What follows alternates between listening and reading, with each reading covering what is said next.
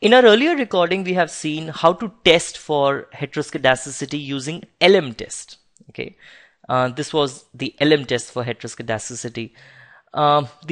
There is another version of not the another version. There is another test for heteroscedasticity, which is a White's test for heteroscedasticity. The problem is that in the LM test, you have to assume one, the form of these what the error variance would take. One is that, and two, that these z's have to be assumed. What would be these variables? These could be same as x's above, which have been taken up in the model, or they could be different even. But in the White's test of heteroscedasticity, say for example, you run the regression, which is yt equals to beta 1 plus beta 2 xt2 plus beta 3 xt3 plus ut. Now suppose you have this model with you and you want to test for heteroscedasticity, and you have to assume some form the error variance. You will say it is sigma square t would be alpha 1 plus alpha 2 xt2 plus alpha 3 xt3.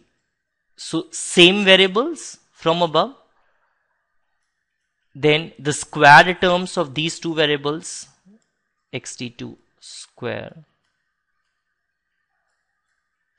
xt3 square, and then the cross product term of these two variables, which is xt2 xt3.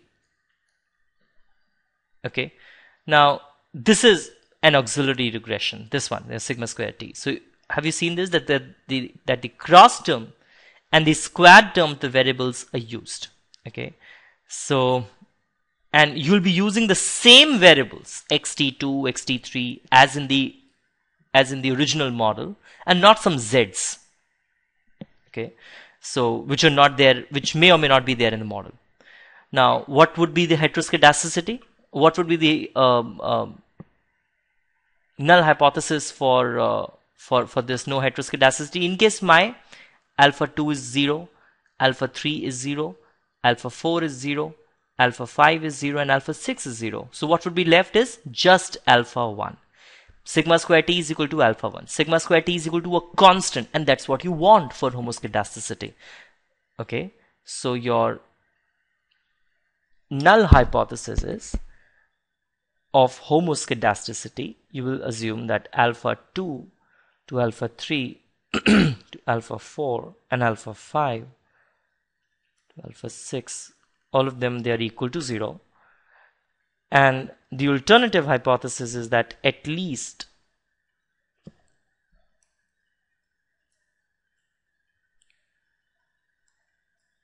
one of them is not equal to 0. In case if at least one of them is not equal to 0, then this sigma square t is equal to alpha 1 plus something will not remain as a constant number.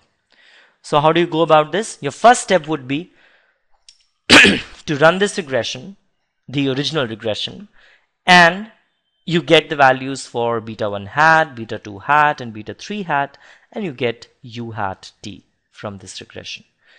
And you will have to superimpose this u hat t square instead of sigma square t, because that's sigma square t is not a known variable. The only thing which you can get is sigma u hat t square. So you'll be running a regression of then u hat t square against a constant xt2, xt3, xt square, xt3 square, and x2, x3.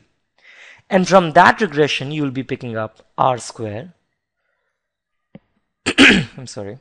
And you will be computing nr square. Okay, r square from this auxiliary regression, nr square.